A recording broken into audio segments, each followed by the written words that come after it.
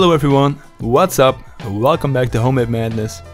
And you're joining me in part 3 of my quest to build the smallest possible 4-wheel drive buggy. In the previous 2 parts of this build series, I first made a full CAD model and built a frame. And then I gave it fully independent suspension. And this is what I've got so far. It's a rolling frame with perfectly working suspension. And today I'll be first taking it apart so I can weld up the frame. And then I'll make a custom gas tank and I'll be hooking up the all-wheel drive driveline. So let's take it apart and start welding.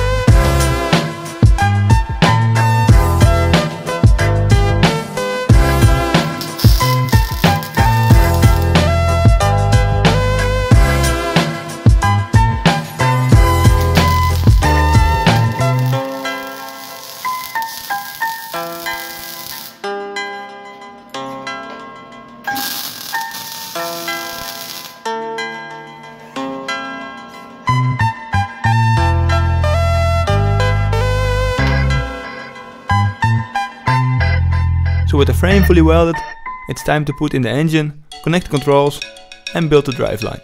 Now I haven't really talked much about this engine yet, but it's a 250cc 4-stroke engine from a quad bike, with 4 gears and reverse, which will be very useful.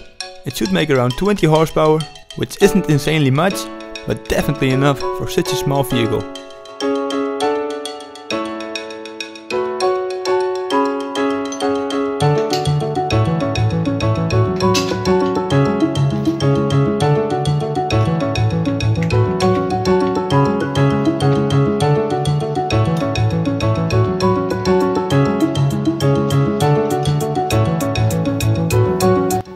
Now let's make a gas tank.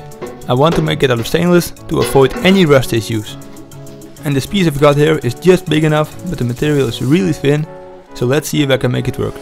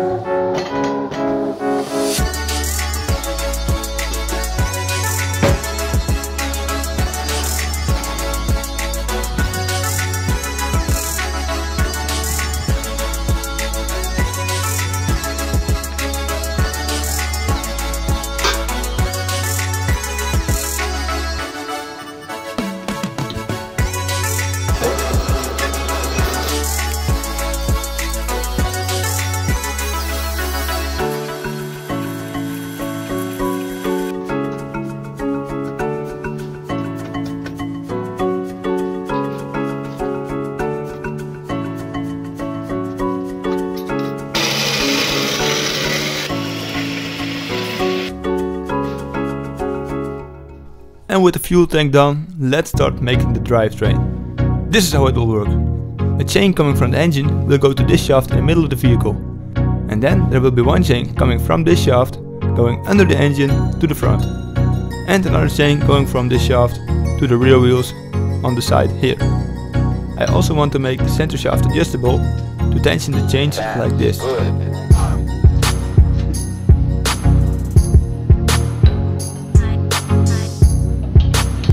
And finally, the front wheels will be driven by these U-joints.